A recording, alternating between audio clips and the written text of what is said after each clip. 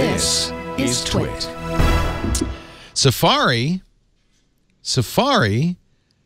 I'm stunned to read this, leads in mobile web traffic, not desktop, of course, but mobile web traffic, even beating Chrome, which is the default browser on Android, and even beating Facebook, although Facebook is gaining on Chrome. It's the top three browsers on mobile are Safari, Chrome, Facebook, and Facebook's about to go to number 2. This comes from Mixpanel. I think a lot of that has to do with I don't know very many Apple or iPhone users that use anything other than Safari. You don't have really much of a choice. It's always the default, right? So, it's the default, and it's also just you just don't think about it.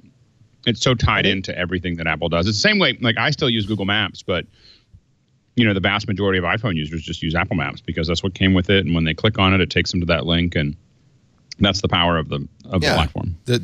Or the tyranny of the default is sometimes. Are they smart enough to know to separate out browsers that present as Safari? I hope they are, because you're right. A lot of browsers, there's a Safari presents as Mozilla as a backup, but a lot of the browsers there's a user agent string that when queried, the browser actually doesn't even have to be queried. The browser actually sends as part of the packet, and it can say anything. And as you point out, sometimes it says the wrong thing. So that may be the only information they have. I don't know. They do say this is all again Mixpanel. The current split of phones in the U.S. This is also fascinating. 65% iOS, 35% Android. It's actually 65.5 to 34.5. So if I add those together, that's 100.101%. So I think there's no room for third-party devices. The mobile market is dominated by iOS, 65.5%. In the US of A. In the U.S. It's completely, actually flipped in the rest of the world. But in the U.S.,